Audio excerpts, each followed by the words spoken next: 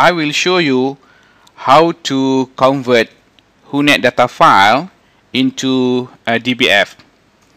Whonet data file by default is indeed a DBF file, but through Whonet applications, Whonet we add the extension. For example, here this is a Whonet file, April 2014.mkb.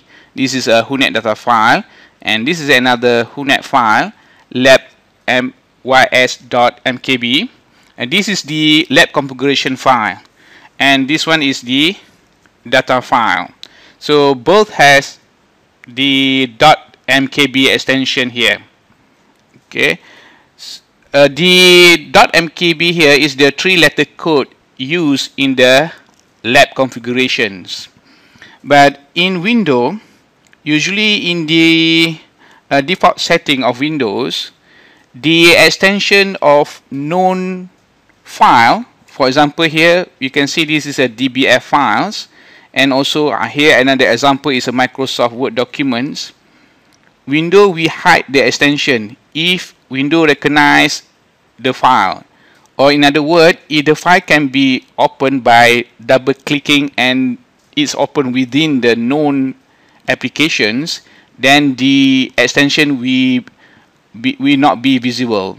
But if Windows does not recognize that file, for example here the Whonet data file, then it will show the extension .mkb there.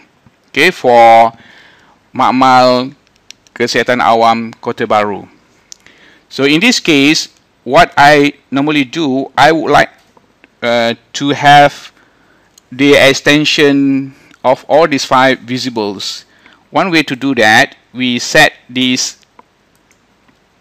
from these, open here the control panels, open control panels and look at for the folder option here, folder options, and from the folder options click these view tabs, and from here as you can see it hide extension for known file types.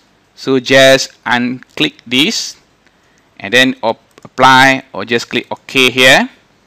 Okay, we get this close, and what we can see here, all the extension of this file now available. For example here the Word document file .docx and dbf.dbf. So when we have these extensions, it's now become very easy to convert Whonet data file. Just rename this. For example, we want to change this April 2014 into DBF. Just right click and then rename. Name the file.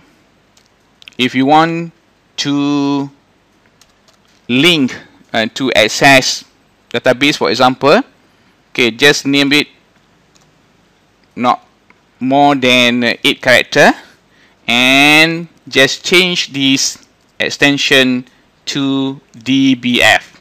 Okay, Windows we complain here that saying that it does not recognize the file extensions and the file might become unusable. Don't worry about it, just confirm the changes. Okay, and as you can see here, now this file is already recognized as a DBF file, and it can be opened using Whonet applications and also using DBF, and it can be linked to access or using the application I showed you in the previous video clips.